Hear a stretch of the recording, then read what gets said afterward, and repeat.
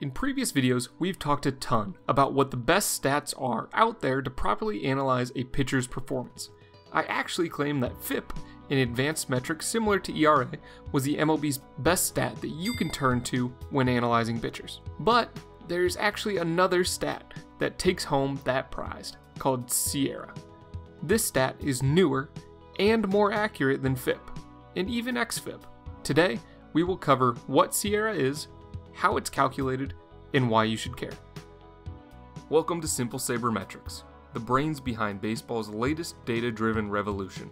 If this is your first time here, and you want to learn more about the practical applications of baseball's latest technologies and training techniques, join the movement now by clicking the subscribe button down below. To begin with, let's cover what SIERA is. SIERA stands for Skill Interactive Earned Run Average. It is similar to some of the ERA estimate stats we've covered in the past, like FIP and xFIP, in the sense that it uses tons of historical data to eliminate the factors out of a pitcher's control. This gives us a better understanding of how good or bad a pitcher is, without taking into account things like the way the defense plays behind him. I dive deep into why this is so important in the video covering FIP that I did on the channel a few months back, so if you want to hear more about these kinds of stats, definitely check out that one. Links, as always, are in the description down below. So what makes SIERA better than the stats we've talked about before? Well, it takes into account batted ball and play type. And we're not talking about singles, doubles, and triples here. We're talking about ground balls, line drives, fly balls, and pop-ups. Let me explain that a little bit more. Imagine we have a pitcher who has a relatively high xFIP because he doesn't strike out a ton of batters. But if he does generate a lot of soft contact, i.e. pop-ups and grounders, then his SIERA will be lower than his xFIP, because this stat takes into account those batted ball profiles. There are three main things that we can take away from this stat that this stat does better than almost any other stat out there. The first being strikeouts are really good. One, because there is no chance for a hitter to get on, of course, but secondly, because higher strikeout pitchers generate weaker contact and have lower home run rates. It also tells us that walks don't hurt a pitcher who doesn't often walk batters as much as it does to someone who walks a lot of batters, because they limit further base runners after that. And finally, measuring a pitcher's effect on balls in play are complicated.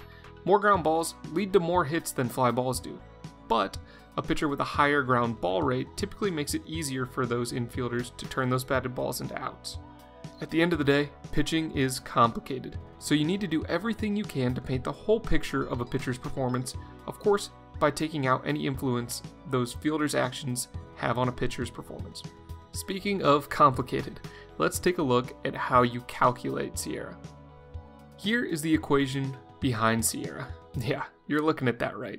Now, I recognize that this is intimidating, because it's definitely intimidating to me too, but that's how it can be so accurate. You'll recognize a few points in here, such as strikeouts and walks per plate appearance, but the kicker that makes this stat so valuable is that it takes into account ground balls, fly balls, and pop-ups.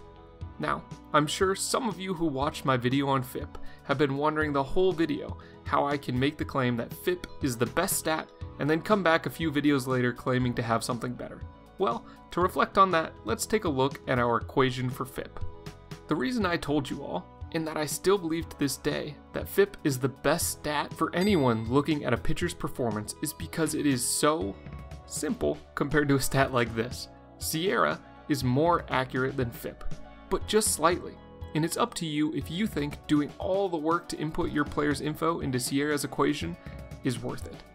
Of course, like all of our videos on advanced stats, here is a chart that gives you a good idea on where each athlete may rank using this stat. As you'll note, every year this stat is set to be on pace with what the league average ERA is. So, if you have a good feel for ERA already, you'll be able to interpret this stat pretty easily. Some things to note before we wrap things up here. SIERA is park adjusted, meaning that certain parks make it easier for the defense to turn a ball in play into an out, and this stat adjusts for that fact. And secondly, if you're looking at starters and relievers, you can expect about a minus 0.37 difference favoring relievers compared to starters. So, I hinted at it there just a minute ago, but who should use SIERA? As the title mentions, this is the MLB's most accurate stat used to evaluate pitchers' performance, solely based on their performances. But after showing you all the formula, I'm sure you've had a similar reaction as I did. If you're at the high school or college level, I'd highly recommend that you stick to FIP or XFIP for that matter. But if you're not, there's some great websites out there such as Fangraphs and BP that will do all of that work for you behind the scenes. So SIERA will work great if you're currently working at any level in the pros, or if you're a fan eager to look at the most accurate stat that there is to date. I'll catch you in the next one. Thanks for watching. If you enjoyed today's video and you'd like to see more simple sabermetrics, please subscribe. Click the video on the left for more baseball animations, or the video on the right to check out my new vlog. Leave a comment and a like down below to show your support, and I will see you next Wednesday with a new baseball animation.